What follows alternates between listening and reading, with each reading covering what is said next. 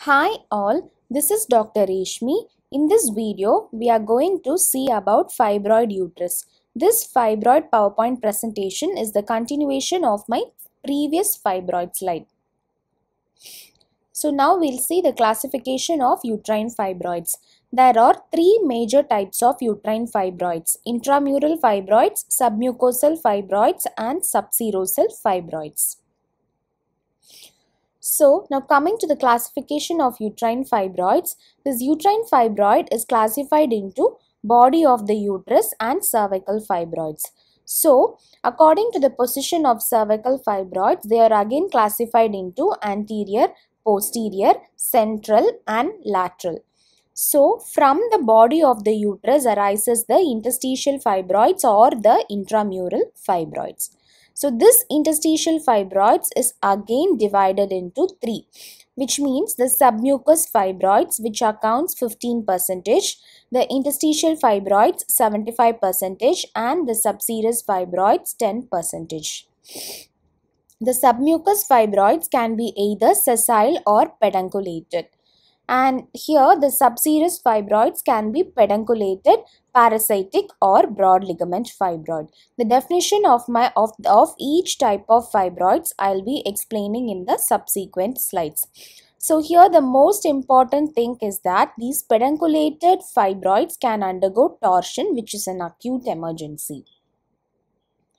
So coming to the Figo classification of leiomyoma or fibroids. Here we have SM, which means submucosal, and O means others. So the in submucosal we have three different types. Okay, here we have 0, 1 and 2. 0 means pedunculated intracavitary, 1 means less than 50% intramural, and 2 means greater than or equal to 50% intramural.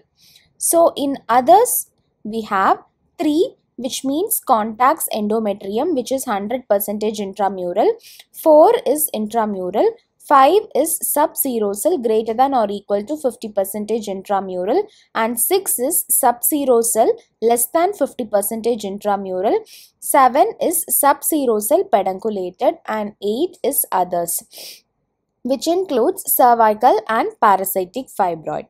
So next we have a different variety called as the hybrid leiomyomas. It impacts both endometrium and the serosa. So this is here two numbers are listed separated by a hyphen. By convention, the first one refers to the relationship with the endometrium, which means this 2, and the 5, this is the second one, which refers to the relationship to the serosa. This is just an example for the hybrid leiomyomas. So what are interstitial fibroids? So they are also called as the intramural fibroids. The tumor may grow symmetrically, remaining within the myometrial wall. Subsequently, some are pushed outside or inside the uterine cavity. In about 70%, they remain in the interstitial position. So in this picture, you can clearly see that this is the intramural fibroid. This is the cut section of the uterus showing intramural fibroid. So what are submucous fibroids? The intramural fibroid, when pushed towards the uterine cavity and is lying underneath the endometrium, is called as submucous fibroids. They make the uterine cavity irregular and distorted. The incidence is about 15%. So here you can see the submucous fibroids. Next, the subserous fibroid. If the tumor grows outside the peritoneal cavity, it shows itself a bossy growth and it is known as the subserous fibroid. The fibroids are partially or completely covered by the peritoneum. The incidence is about 10%. So it is subdivided into pedunculated, parasitic and broad ligament fibroid. So you can see in this picture, this is a subserous fibroid. So further extrusion of tumor outwards with the development of pedicle makes it a pedunculated subserous fibroid. When a tumor gets attached to a vascular organ and is cut off from its uterine origin, it is called as a parasitic fibroid. It gets its nourishment from the omental or mesenteric adhesions. It is also known as the wandering fibroid. So, what are broad ligament fibroid? They are located between the layers of the broad ligament. The true broad ligament fibroid arises from the smooth muscle tissue in the broad ligament and ovarian ligament, and it has no attachment to the uterus. Whereas the pseudo or false ligament myomas are arising from the lateral wall of the uterus and protruding between the layers of the broad ligament. So, it has a very close relation to the ureter, this particular type of fibroid. So, the true broad ligament fibroid will displace the ureters medially, whereas the false broad ligament fibroid will displace the ureter laterally. So, coming to cervical fibroids, its incidence is about 1 to 4%. Depending upon the position, it may be anterior, posterior, central, and lateral. So the large cervical fibroids give a typical appearance known as lantern on St. Paul's dome. The small-sized normal uterus sits on the top of a cervical fibroid, mimicking the lantern on dome of famous St. Paul's Cathedral of Russia.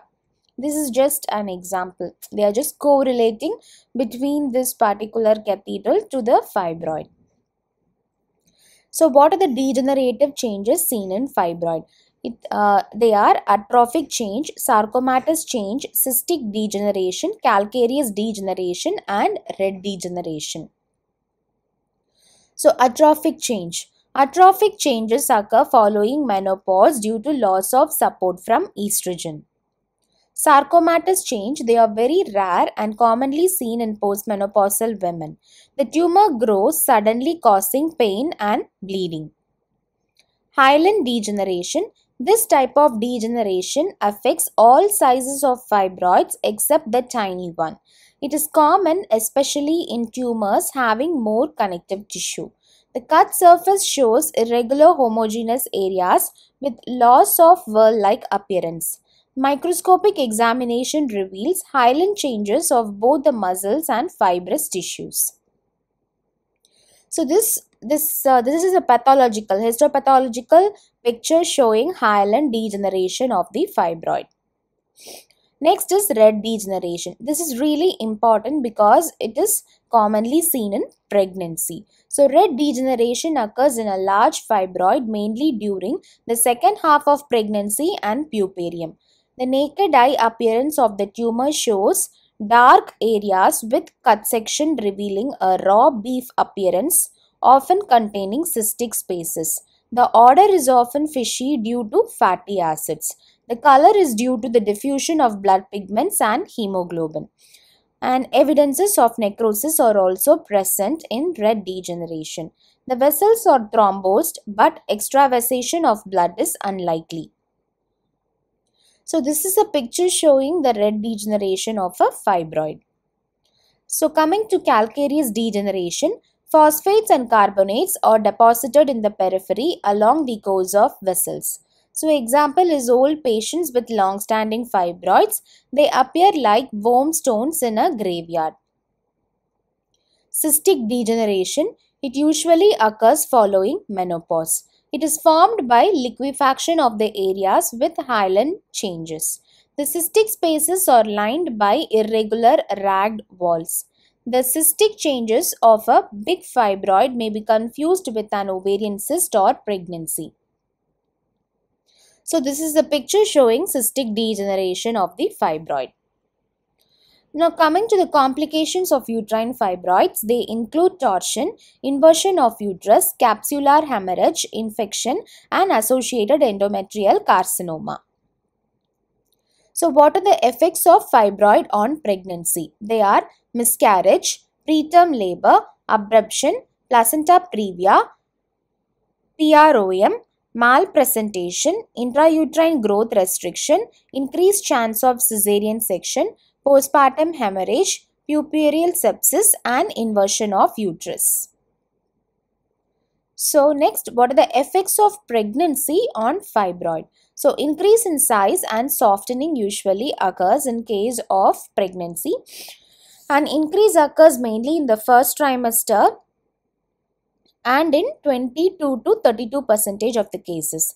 Red degeneration is commonly seen in second trimester due to rapid growth, and there is congestion with interstitial hemorrhage and venous thrombosis. So very large fibroids can cause impaction in the pelvis. Torsion and infection is also common. Normally the internal hemorrhage is mainly because of the rupture of the subserous vein. Thank you. So please like, share and subscribe if you like this video. So the remaining portions of the fibroid I'll be continuing in my subsequent slides.